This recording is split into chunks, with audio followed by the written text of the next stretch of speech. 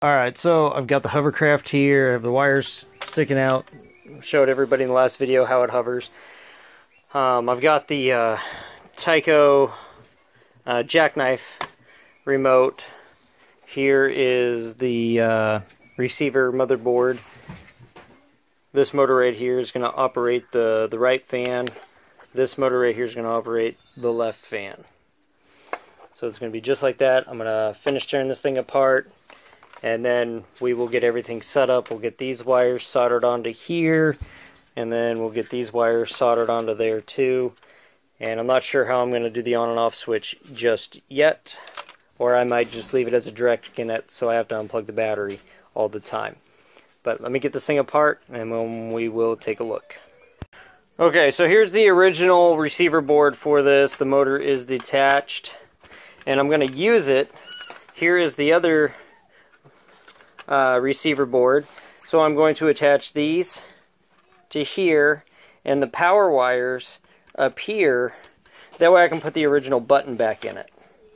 And then we'll hook up all the power wires up to here and we'll figure out a place where we can put that. And I believe I can put it right underneath there. I might have to take out some of these capacitors and all that stuff to get it on there, but we'll get it.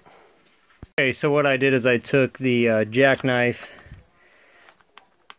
receiver board and I put it there and I soldered the connections on here. And it does work. I went out and I tested it, and I don't like that when I plug in the battery that the fan automatically just comes on, so I am going to hook it up right here, I think. I think that's what I'm going to do. I'm not sure. I'm going to try it and see if it does work that way.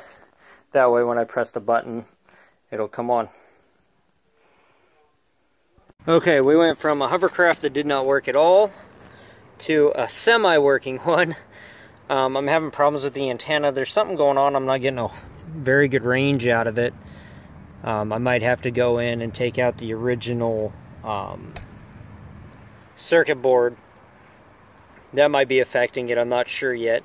But when I was putting everything together, the left fan does not go backwards because the board shorted out, but I was able to stop that connection.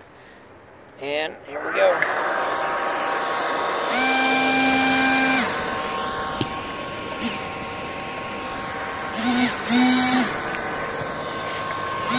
Whoa!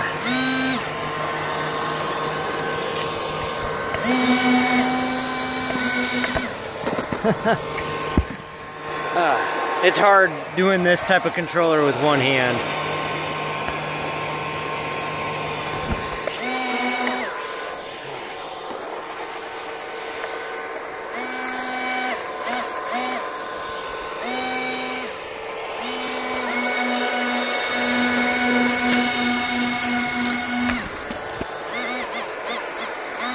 Hear the intermittent.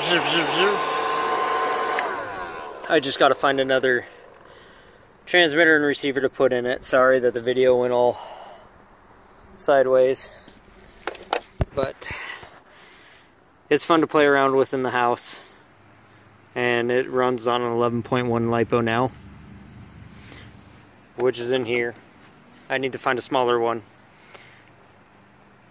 I didn't get too much documented on it, sorry.